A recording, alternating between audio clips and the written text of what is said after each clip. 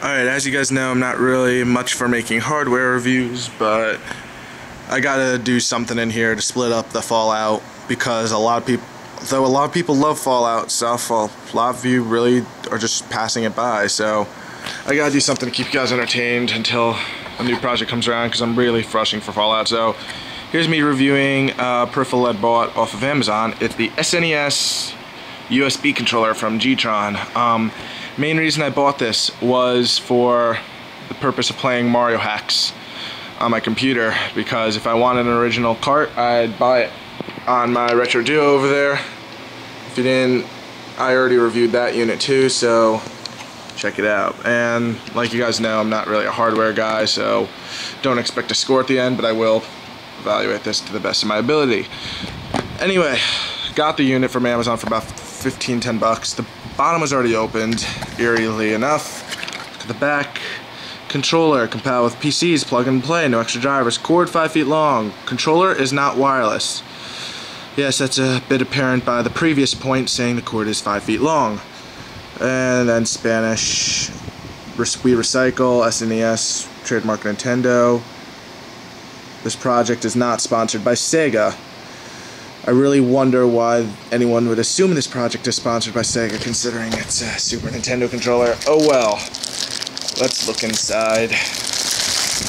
Inside we have just the controller unit itself and nothing else. So, nice box. Already open. What up? Toss that aside. Comes in a nice blue thing that isn't sealed. So, comes right out.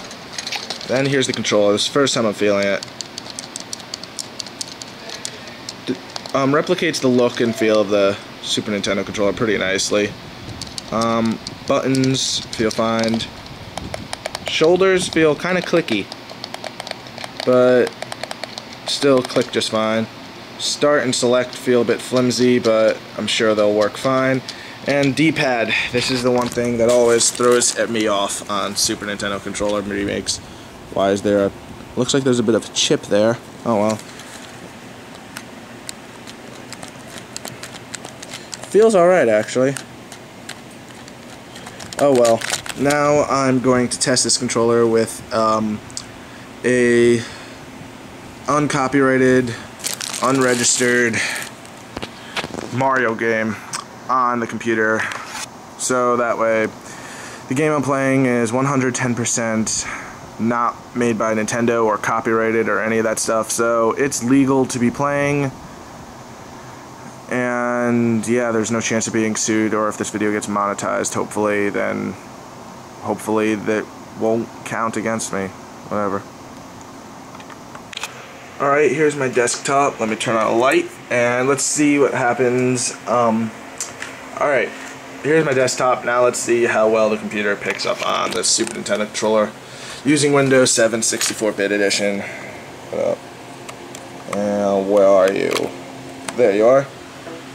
Let's see if it installs correctly, what it even detects it as.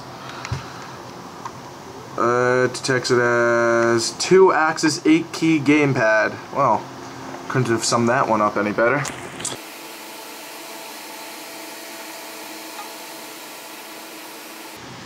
And wonderful.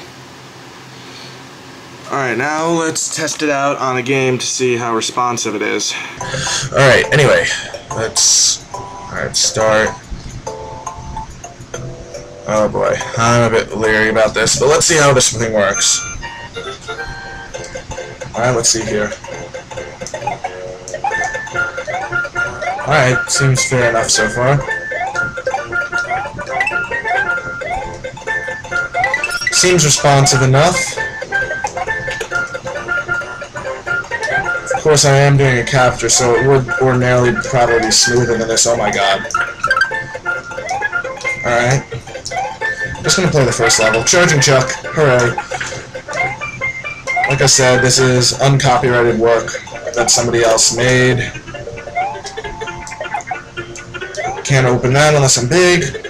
But honestly, it feels like pretty good, responsive.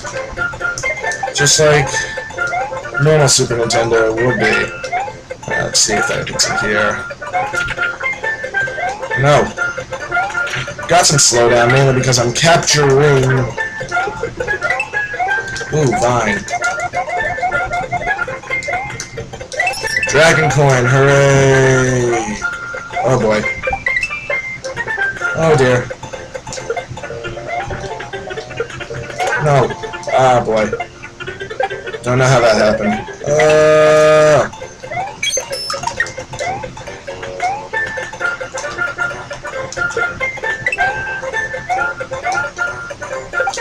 No! Let's see if I can rewind that a bit. Oh, there we go. Let's save that. No. Let's try again. Yes. Good job. Oh dear. Alright. No! No! Ah, fuck you. I'm taking your shell. And that's that. Controller seems pretty responsive. I'm satisfied. Worth the purchase price. I got it for about, you can get it for about 10-15 bucks over on Amazon. Just search SNES USB and it should come up. Yeah, it's completely unmarked controller. Looks like an SNES controller though, and feels close enough to one to the point where it's suitable. So until next time, I'm Matt Goldsman, and I'll catch you next time.